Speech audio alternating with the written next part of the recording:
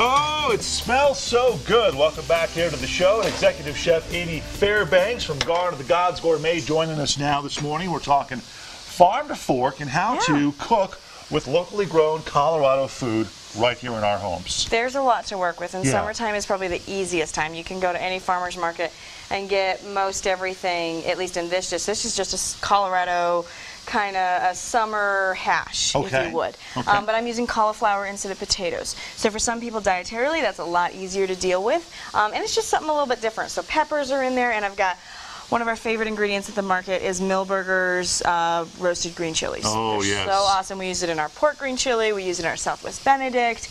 We use it all over the place. And then I'm cooking with another great Colorado product, sunflower oil. Who knew we even made oil in Colorado?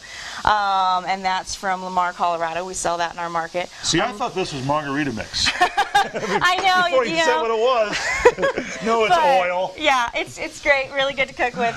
So the Milberger chilies are great. And this retail pack you can come in and buy at the market, and it's just ready to go. So you don't have to do all the peeling of the chilies. But another great Colorado product is Olathe sweet corn. Love summer sweet corn, and so I'm going to throw that in here with the mix. But sometimes people are like, oh, how do I get it off the cob? The only way I eat it is corn on the cob. So usually I will put it in a bowl, just like this, and you just cut it down like that, and then everything gets caught in the bowl, and it's not flying all over your cutting board and falling on the ground, and you know, it can be a messy endeavor.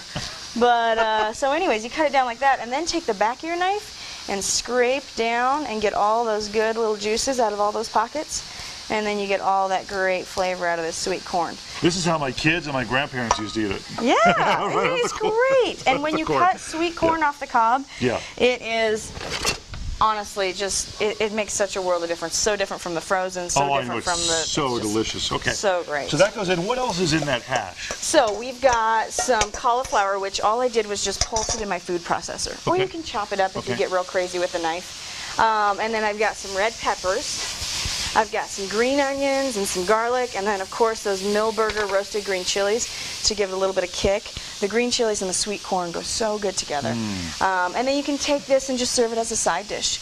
Or you can take some chicken or some halibut. I did it with a special the other night at our restaurant and did some citrus chili crusted halibut. When you're trying, oh my gosh, that's just for the halibut, right? Yeah, just great. When you're trying to purchase locally grown food, is there something you should look for?